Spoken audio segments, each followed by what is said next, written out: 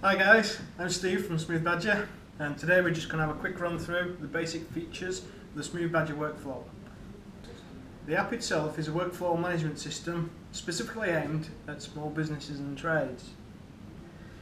Now, most of the time you spend giving out quotes, chasing customers, is time you could be spent doing something else, something that's making you money. What we're trying to do here is make your life easier so you don't lose clients and you can run your business a bit more efficiently and give a professional image across to your end customers. We cater for two types of users. There's you as the business user and there's your clients. It's very easy to sign up. You just fill in a few details and away you go. The system isn't limited as soon as you sign up. You don't have to validate anything. You can get full access straight away. When you do log on, you get to see a full overview of your business. Now, this is presented in the form of a dashboard with a few tabs. It's very easy to use, and it's a very simple view of your overall business. So all we have are just a few columns coming in, which are any requests you've received. So this could be requests made from Facebook, it could be requests you've taken over the internet, or it could be requests that you've manually added into the system. Maybe you've got a client on the phone and you create a quote. When you've created your request, you can respond to that. That means creating a quote to send out to your end client. Creating a quote is quite easy. We'll cover that in a second. Anything that's going out of your business that needs your action is presented on the first tab of the dashboard. Now, these are all the quotes that are waiting to go out. Once the quote does go out and it's waiting for a customer interaction, it shifts over to the pending tab and is shown very similar on the pending columns. When the quote's accepted, now they can accept it, you can manually accept this, you can send an email to the client, it does have a link in there for accept or reject. When that's accepted, you need to action it, which means creating a booking. And again, once you've created the booking, which is very easy, an email is sent to the client with two links, one to accept and one to reject. Once the booking's accepted, it's ready for work to start. At the end, when everything's complete and the job's done, you can request a review from your client. Now, reviews are quite important, as you'll see later on in the system, because potential clients can be pulling this back up later on in their dashboard and requesting more work from you.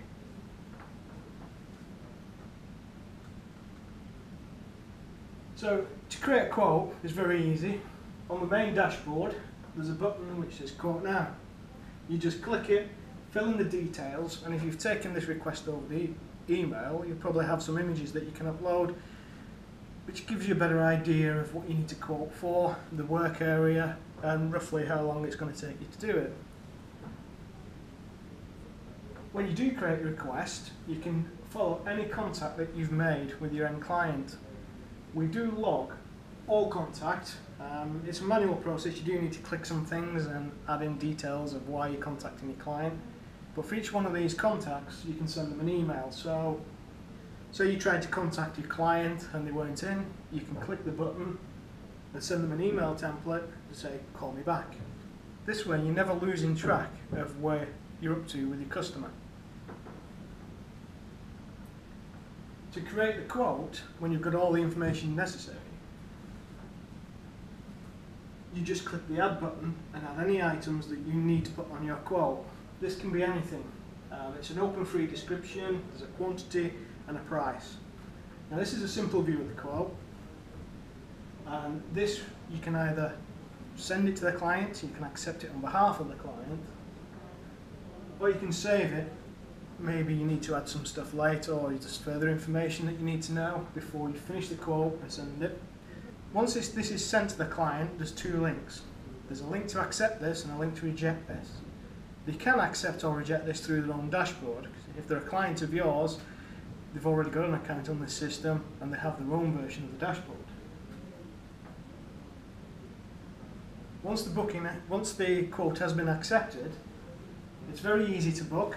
You just drag the accepted quote onto the calendar, whatever day that you're booking this for, and drag whoever's going to be doing the work from your business onto the quote, and the booking's created.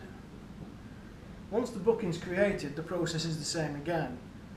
You can send it to the client, you can accept it on behalf of the client, or you can save it and send it later. Once the job is confirmed, so this is a confirmed booking, I've sent it to my client and the client has clicked accept, we can start the job. So this will be on the day of the job. I'm out on the client side, so I click the start job. This logs on the system that this job is started, and from that point I can take payments. I can close the job down. I can add notes to the job, so that just reminders to myself of what I need to do. Like I may have to collect some things on the way to the job, or when I'm on site I may need to check out a few other things just to make sure it's not going to impact on my working area or impact on the job I'm going to do. When it's time to complete the job, I just click the complete button, and all this is available on mobile, so you can do this actually on site. So before I complete the job, I can add in any additional items that I've used. So I've fixed his garden wall and the guys asked me to just replace 4 fence panels, so I can just add those to this job and then close it down. And before I close it, I can upload any photos of the completed work. Now this gives us the benefit of having photos before and after the job is complete. At any time we've got the job booking and confirmed, we can take payments. All these payments are logged on the system, which is then available for you to export to other financial systems, maybe Sage or QuickBooks. And we can issue refunds. Every time we add a new payment on the system, we can send a receipt to the client. This is done automatically, and it is from a configurable template.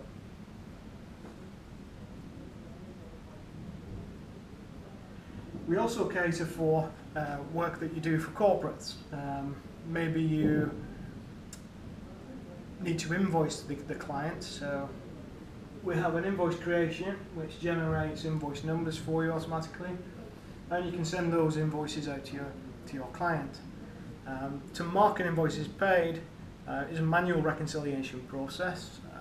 You'll see there's an icon on the dashboard for the actual completed job. You just click it and then that's marked as paid, and it's available for your accounting information. Invoices are created and they're sent as attached PDFs. We do generate these straight from the system, so we can see the details of the job before we create the PDF. We also cater for batch invoices where you may do a few jobs for a client within a month. So say you've done 4 jobs for the client and you need to invoice for 3 of them at the end of the month.